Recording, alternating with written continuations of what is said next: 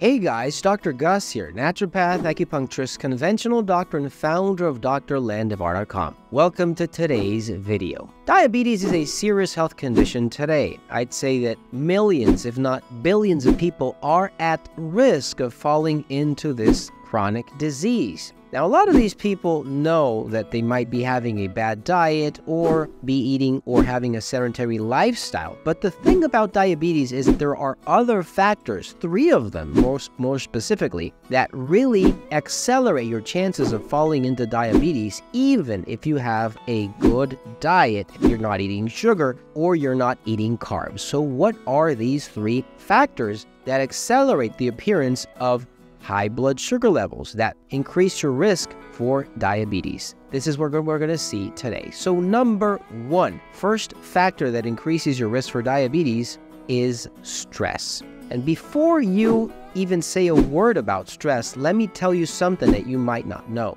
Stress is a process where it's obviously the fight and flight response of our body. Our body reacts to something that we might be facing, for example, maybe, I don't know, problems with our family or money issues that we have, but sometimes even how fast and how much we think about things every single day. The only thing that we cannot control sometimes because we're not aware of them are our thoughts. And being constantly active with our brains activates that stress inside our bodies and produces, guess what? First of all, cortisol, which cortisol then makes our liver release sugar into the blood, metabolize fat, which is kept in the liver, and then release it to the blood, increasing blood sugar levels. Now, here's the thing. A lot of people don't know that being stressed out or having a problem that they have to solve, let's say, for example, I don't know, my mom has an accident and I have to solve the problem. And I get so stressed out with this problem that my sugar levels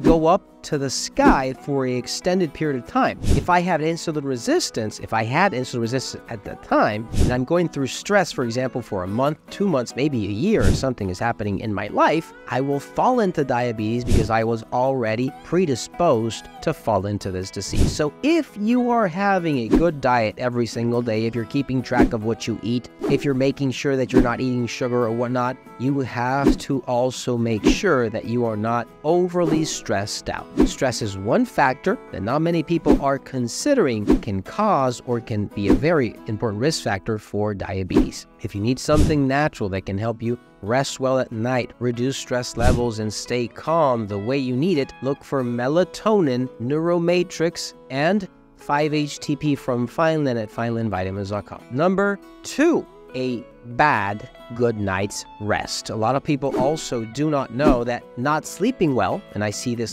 very, very often when I ask a patient, for example, are you sleeping well? That patient says, well, yes, I'm sleeping. And the real question is, are you resting? Are you waking up the next morning feeling energized? Do you feel that you actually got some rest? Do you feel that your body is actually metabolizing or resetting its biological clock to produce insulin within the normal ranges of what you eat every day and the control of sugar that what you have? A lot of people don't consider that having a different schedule every single day, meaning you're going to bed at 9, and then the next day you're going to bed at 11 p.m., and then the next day you're going at 1 because it's Friday, I don't know, you go for a drink or whatnot. Well, that's messing up your metabolic cycle. It's actually messing up your sleep, which is then going to be carried on to insulin production. It's going to be carried on to organ function, pancreatic function, metabolic rate, and everything that we are talking about is obviously going to get messed up because there is already an insulin resistance.